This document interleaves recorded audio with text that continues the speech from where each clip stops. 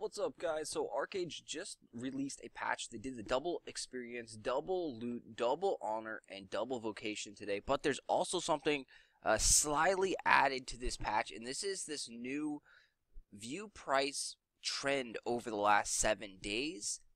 So you can see they give you a 7-day average. That's what this orange line here is, the 7-day average of prices. The green line is the same-day average. And it shows you the high points, the low points, and then down here it tells you how many units were actually sold during that day. So it's all broken up into days here. So we take a look at here, we're at 119, that's the current date. So the data is incomplete here, but we've already got 2,181 sales. We are in the Star Shard Ignites right now. So currently there's been 2,181 sold, and the same day average, so the average price is at $79.45.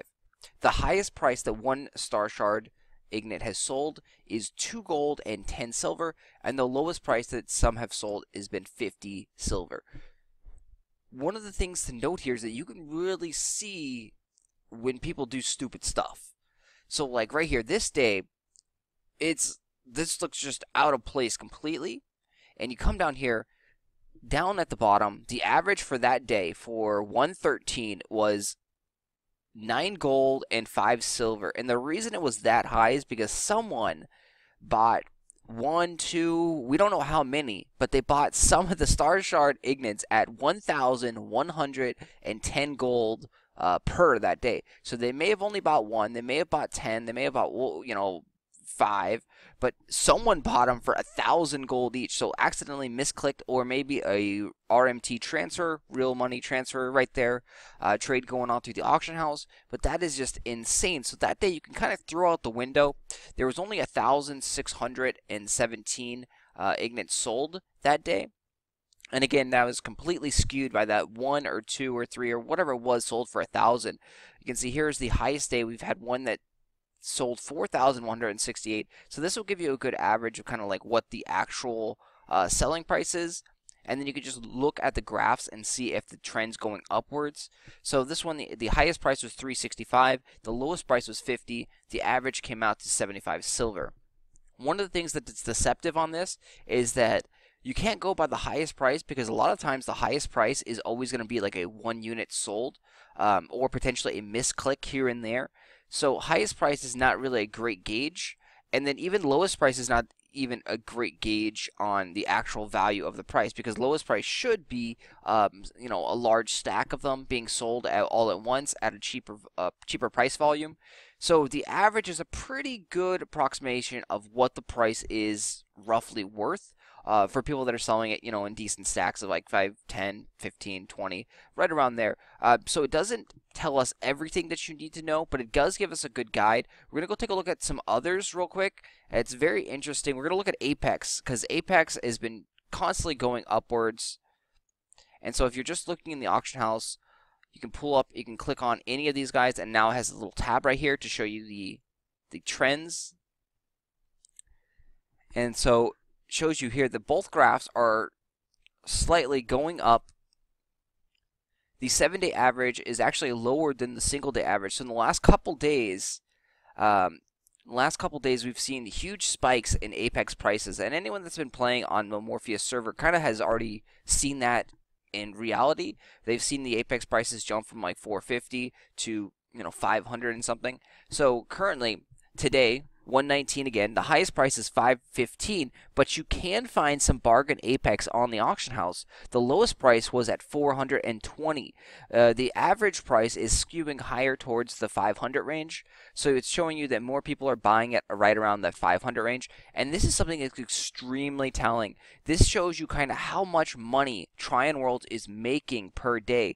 Apex sales, you have to buy them from Tryon Worlds. And so you can see we're averaging a little bit of, about 300 Apex a day just on Morpheus's server sold.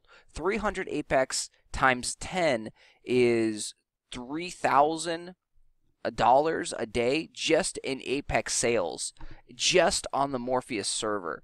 That's pretty impressive for Tryon Worlds, and that's just through the auction house. There are tons of other people that are selling Apex through the, faction chat, trade chats, those kind of windows to save on the auction house fees.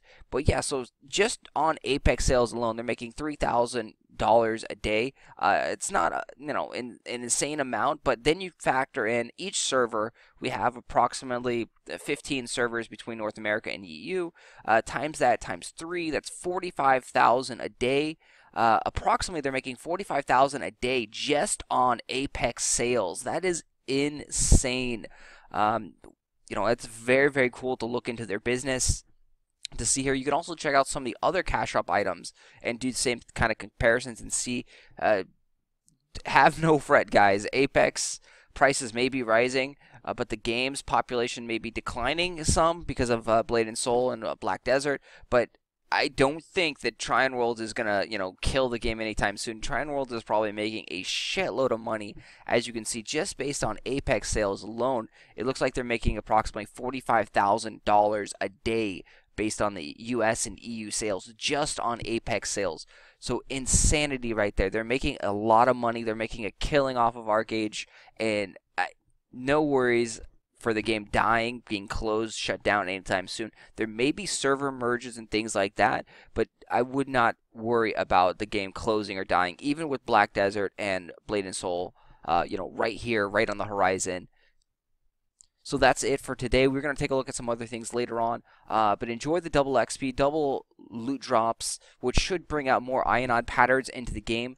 So if this really does work, Ionod patterns, you can see here. So let's take a look at some information. There's not going to be many here. You can see one sold right here. So you get a really good gauge of what the Ionod patterns are actually worth because there's such a small sales volume.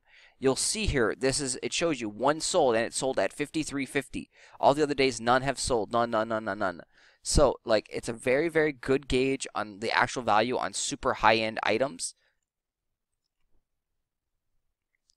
It should be a good game for weapons and things like that as well. You're going to have to play around with this and figure out a lot of other things. So, we have no information for Divine Obsidian Staffs. No information. So these things are just too unique. Delphinite Sky Katana at Divine. Too unique to put a price on. Things like the Ionod patterns would be great. You really get a great value. And so if you ever see something that's cheaper than kind of like the average price, you definitely know now, hey, if I see an Ionod pattern for 3,000 gold, it's gonna sell around the 4,000 or 5,000 range. So it's a great buy. So I think overall with this system, the market players, the players that play the market and buy and sell and flip items, are going to slowly increase the overall price value. So this is going to drive prices up, I think, overall of, just general items. You're going to see people are going to be able to track these trends, track the higher prices, and really put better values on things. And prices are going to go up, I think, in my opinion, just in general on almost everything.